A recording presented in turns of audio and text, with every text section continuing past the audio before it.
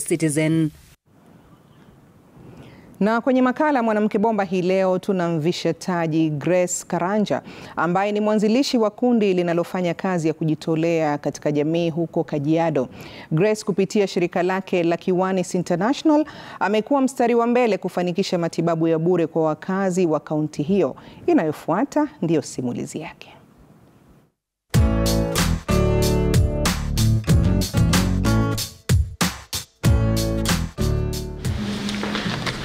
Kwa majina naitwa Grace Karanja, wengi wananijua kama Grace ni Shila. Mimi ni muuguzi, I'll say medical practitioner. Kwa wakati mwingi niko kwenye hii kazi ya kusaidia wagonjwa ambao hawawezi kupata uwezo wa kujilipia hospitali ama kujinunulia dawa. Kitu ambacho kilinisukuma kufanya hii kazi ni kwa sababu kwa miaka mingi iliyopita, tangu nikiwa around 20 years, nimekuwa nikifanya kazi kwa hospitali mbalimbali kama secretary, cashier, na nimekutana na wagonjwa ambao wengi wao wameshindwa kwenda kupata matibabu kwa sababu hawana fedha, hawana means of transport, hawana mtu wa kuwasaidia. So unakutana na mgonjwa hospitalini, anakuja anaonekana, anaambiwa anafaa kupewa matibabu haya na haya, lakini hatafuatilia kwa sababu hana uwezo.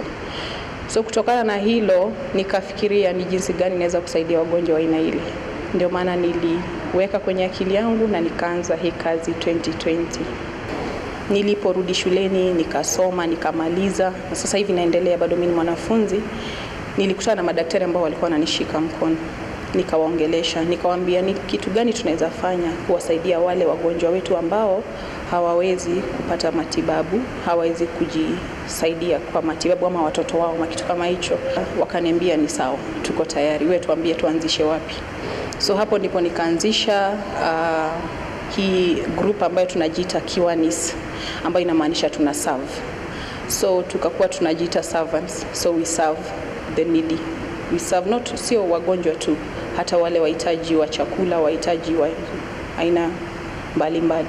Mimi ndio nipange, ni identify mahali kama hapa, nijue kuna shida gani, wanahitaji nini, niwaambie madaktari. Kama kwa mfano hapa tulipokuja tuna wagonjwa ambao ni wagonjwa wa akili. Mimi si daktari wa akili. Kwa hivyo inabidi nitafute daktari ambaye anashughulikia hiyo sekta. Namwambia mimi ni nani na ninafanya nini na natakaje. Hata nilipisha. Nikishamweleza ile passion yangu na nikipi nataka, ananiambia sawa. Anaangalia diary yake, na kama yuko free anakuja, tuna volunteer. Tunasaidia wale wagonjwa, tunawaona, tunawapa consultation, tunafanya prescription, tunawapatia dawa kama tunazo, na kama hatuna tunawanunulia. Tuliamua tukuje hapa leo bedside home for the elderly kwa sababu leo ni siku ya walemavu dunia nzima, na tukaona ni vizuri tuisherekee pamoja na wale walemavu ambao wako karibu na sisi. Wengine wao walikuwa na magonjwa tofauti, madaktari wameweza kuangalia, pia mimi nimewaangalia, tumewapa dawa, na wengine pia tutarifa. Kwa nini ukachagua eneo hili la Masaini katika maeneo yote?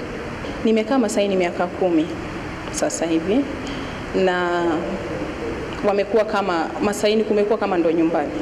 Kitu cha pili, wa Masai naweza sema wako disadvantaged somehow kwa mambo mbalimbali. Women kule mashinani wanapitia hali ngumu. Wana fistula, hata ukimwambia anakuambia yeye town hajawahi kanyaga na hawezi enda hospitalini, anasema haezi enda. Kwa sababu gani? Anaona aibu.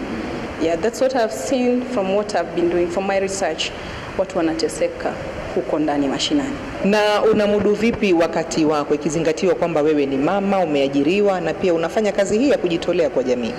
Sijui na manage aje. I think ni Grace Mungu amenipatia, just like my name. I think ni Grace Mungu amenipatia. I don't know how I manage it, but I find time for them. It's not an easy job. Inahitaji passion kwanza. Inahitaji ule msukumo wa kutoka ndani, si ile ya kufanya nionekane. So first of all you need to have your passion. Kitu cha pili unahitaji neema ya Mungu. Mimi najua kuwa najiambia ni Mungu ndiye anataka nifanye hii kazi. Maana kulingana na imani yangu najua hii ndio kazi Mungu wetu anapenda.